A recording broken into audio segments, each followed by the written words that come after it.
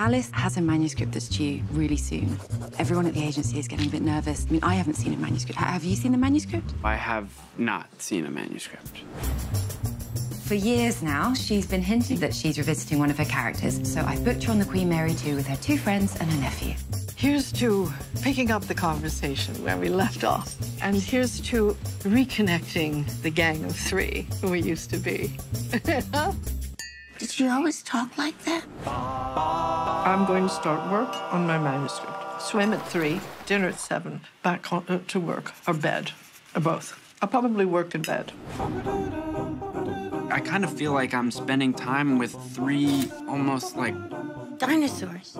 No. You believe Alice and her book determined your whole life? The consequences on my life of her actions were unacceptable. Want to go have a drink later? No, I can't.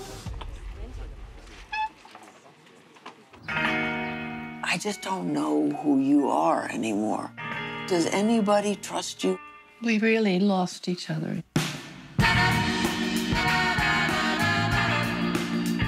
How's work going? Oh, I've hit a wall. Well, maybe you should take a breather. Sometimes the sources that a writer uses are very close to home. There is a lot of excitement. Is there anything you might be able to share with us? Not really, not at this point, no. Whatever character I write about is essentially about me. That's a little pompous. Who is the real you? Where's Tyler? He has a date, an older woman. How much older? Like in her 80s?